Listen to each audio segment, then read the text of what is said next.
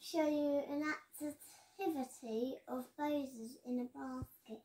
And today you will need yellow and blue, maybe coloured card, some pens, bung case, Lego trees and some scissors. So the first thing you'll do is get the yellow card and place it on a table and then cut out a river. So the yellow card is the desert, isn't it? Then the next bit we're going to do is the bun case. So what I've did is I've drawn some lines to make it look like a basket. So that's our basket. Next bit is to make Moses. So you'll need a bit of card, any colour card. It's about 7 or 8 centimetres along the sides. When you get your bit of card, fold it in half.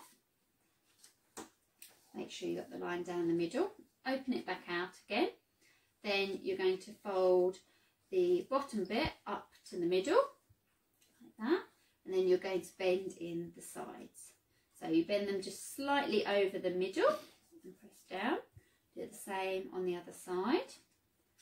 And this is going to be your blanket that Moses is in. Then we need to make Moses.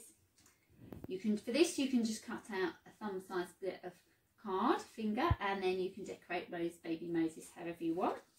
And then you slip baby Moses into here. And then we place him in our basket and he's ready to sail, isn't he? Let's put him on. We can decorate our river scene by adding some trees. So we've got Lego trees. And the other thing you can do is you can actually do the reeds and the bulrushes. So if you've got some green material, you can either put that along the side, or you can cut out, just colour a strip of green, cut it out, and then if you want to make it really special, fold it over several times, and then you can cut some zigzags. So you might need your adult to help you do this, but just cut some zigzags and that'll make it look like the rushes along the river. So once you've done that, you can open it out, put it along the river, and you can do that for either side.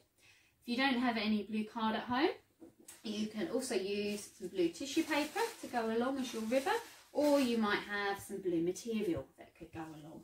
So see whatever you've got at home, use it, and see whether you can create your own picture with Moses in. Post your pictures below, we'd love to see them.